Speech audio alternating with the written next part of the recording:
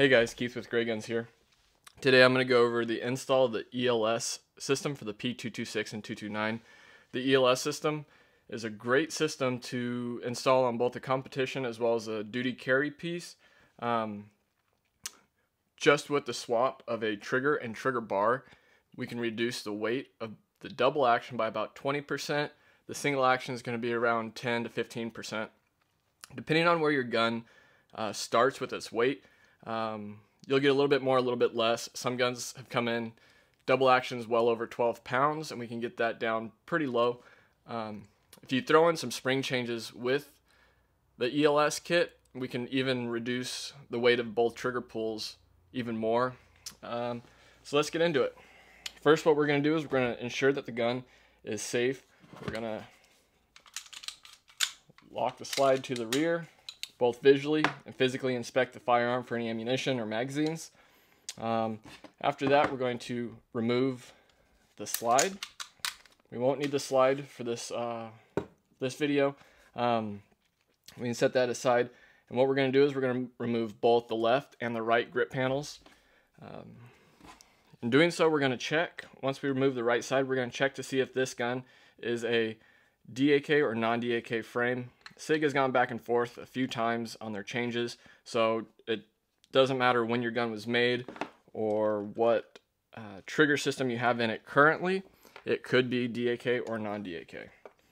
We do have pictures on the website illustrating the DAK and the non-DAK cut frames. It's a little bit trickier to see it without a comparison, but I'll show you guys here in a second.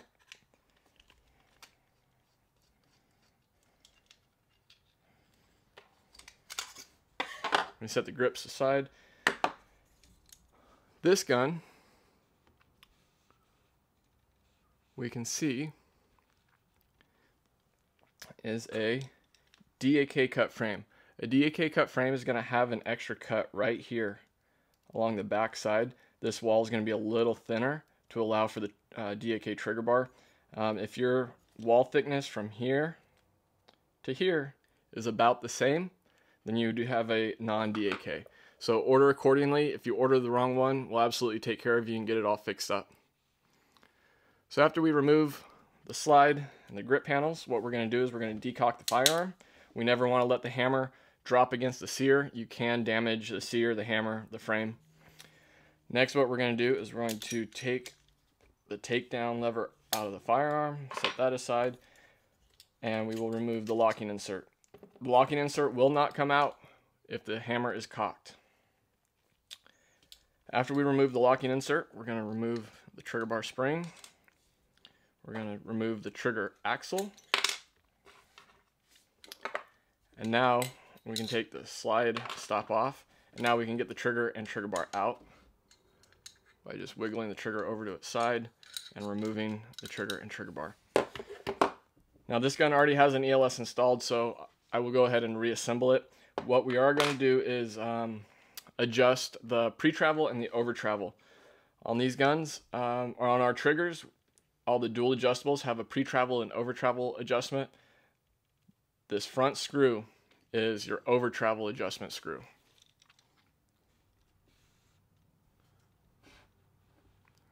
So this top screw is your over-travel adjustment. The long screw that's accessible in the back of the trigger that goes through the length of the trigger this way is your pre-travel adjustment screw.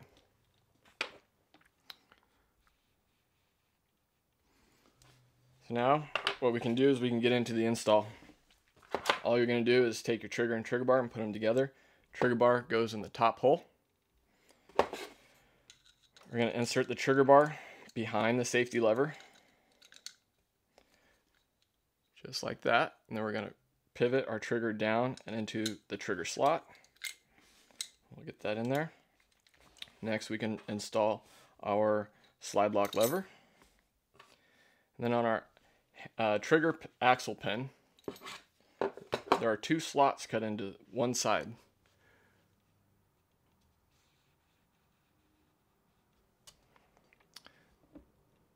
These two slots are going to be facing down and a little bit forward when the firearm is reassembled. So keep note, make sure they're not facing up.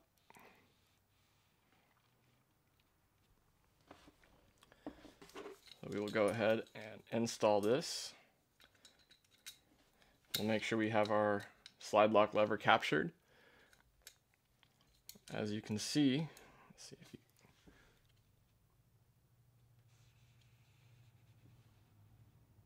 the slots are facing down in the frame.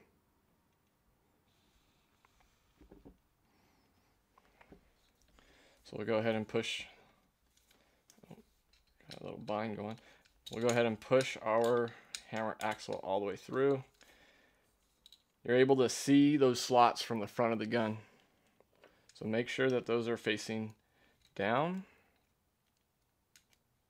and just a little bit forward. Your hammer axle pin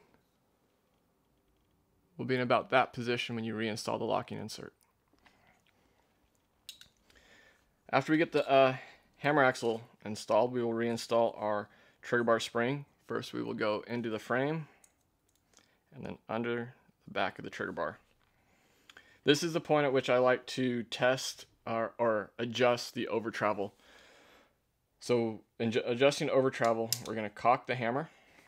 I like choking up on the trigger quite a bit. And we can pull the trigger very slowly while holding the hammer. And just when the gun goes off, I'll let the hammer down and then I'll pull the trigger the rest of the way. That movement right there is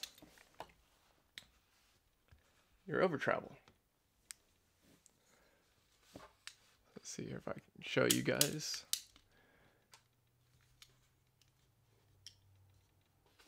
Right there. Pulling the trigger just a little bit.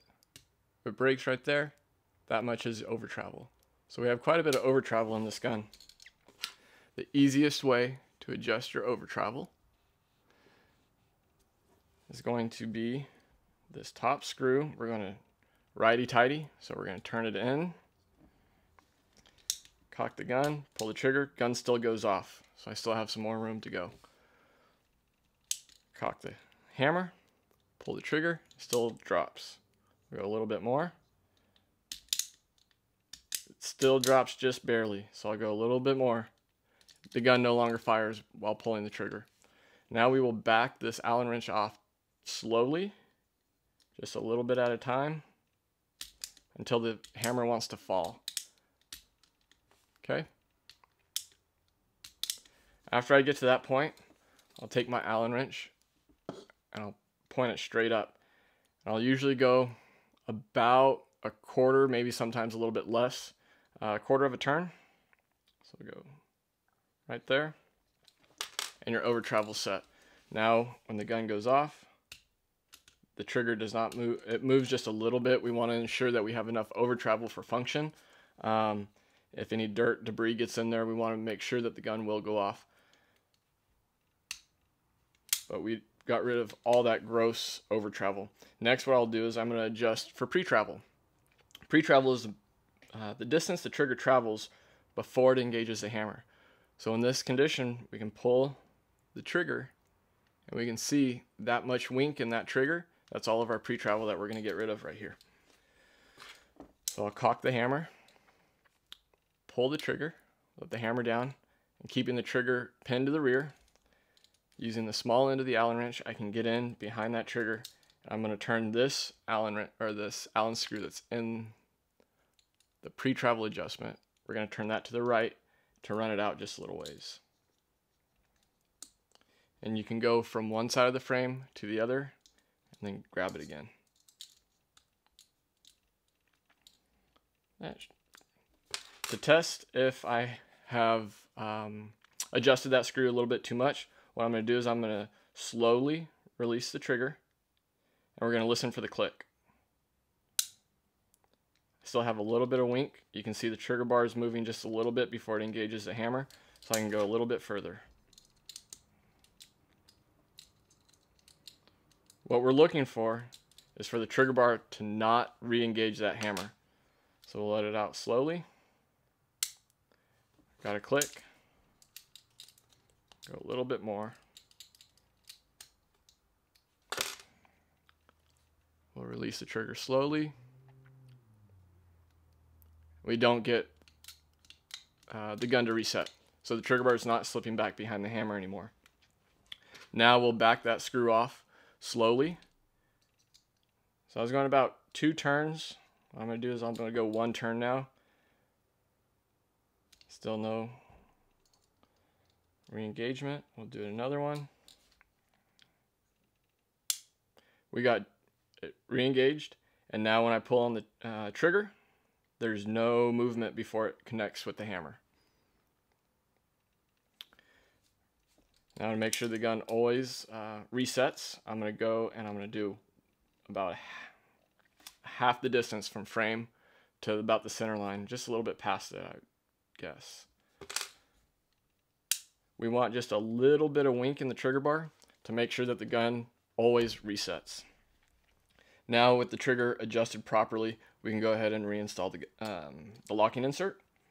We'll ensure that your trigger pivot pin is in the right position. Mine actually rotated quite a bit on that last one, so I'll need to turn it about 180 degrees. And those slots are now facing down. I'm going to hold the slide stop over to the left and reinstall the locking insert. Make sure that locking insert is pulled all the way to the rear. Reinstall our takedown lever.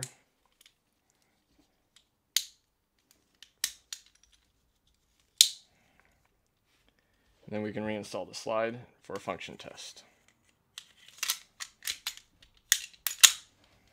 Point the gun in a safe direction. We'll pull the trigger.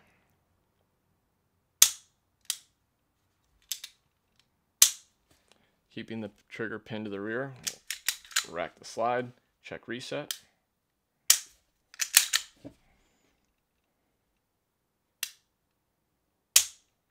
We'll check double action. Feels great. Gun always resets, even if we let the trigger out very slowly and very carefully. So if it catches on anything or if it wants to hang up, that trigger bar will still push it over and it resets.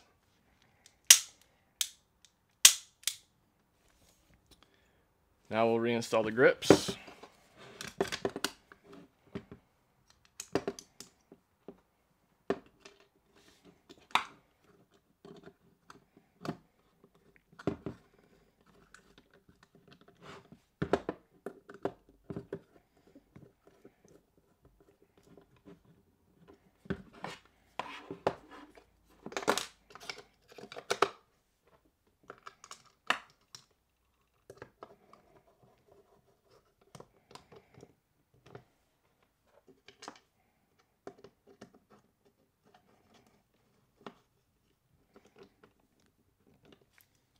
And we're done. That, my friends, is a P229 ELS install. We've got Grayguns. We have 2 different types of triggers currently. We're working on a third. The one I just uninstalled and reinstalled is the hybrid ELS trigger. It's straight, however, it's a little bit of curve in there. That is for ease of use for double action. It shortens up the length of pull just a little bit, not as much as a curved would. But it's really comfortable in the double action pull, and it still breaks about 90. Our other trigger, the ELS straight.